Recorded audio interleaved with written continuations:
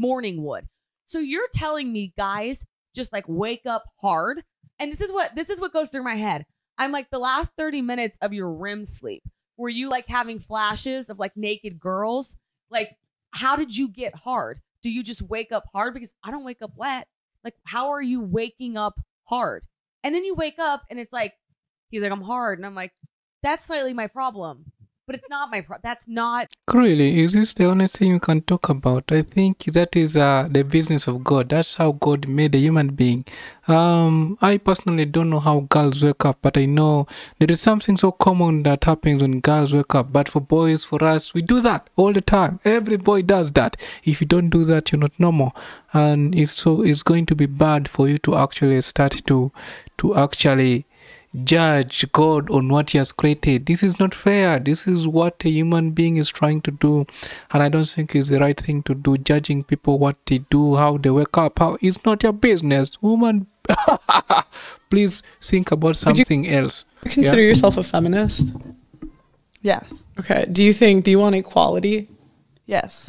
So when it comes to equality, do you think that women should make up like 50% of the military? No. Why? If you want equality?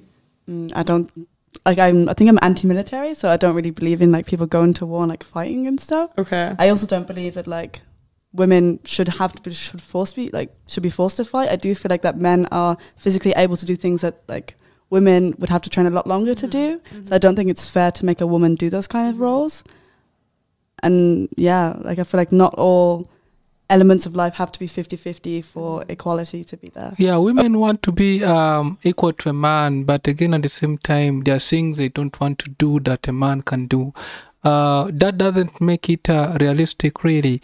A woman is going to be a woman. A man is going to be a man. There are things that are specifically meant for man.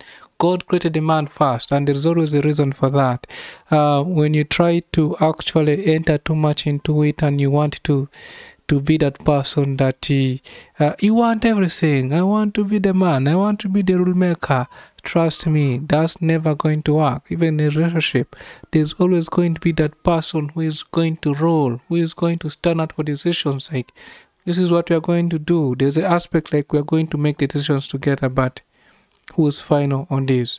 And I think that's really what it is. That year he pursued you, what made you not want him? I thought he was too nice. I thought I would walk all over him, and I was going... I thought he was too nice. She thought wrong. Oh, I did. I thought wrong. I don't know what it is. There is this thought out there, this desire out there. I want me a soldier. I want me a hard dude. I want me this and that and the other thing. And those are the worst guys to get because they're not nice to you.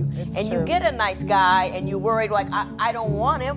Why wouldn't you want a nice guy? I mean, they always say nice guy finish last. That's because women are foolish. Yeah, this woman is right here. Possibly, there are so many things that ladies are making men to go through. Someone is going to make you to actually wait for her, to beg for her, to squat for her, do a lot of things for her. And at the end of it all, she's going to just dump you.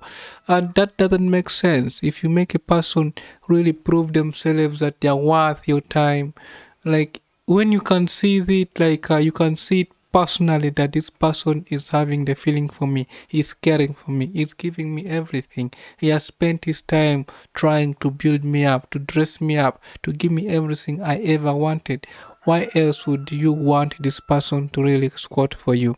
My ladies outside there, most times they're going to cry when the bread has already spilled, when the milk has already actually fallen down and you can't collect it again.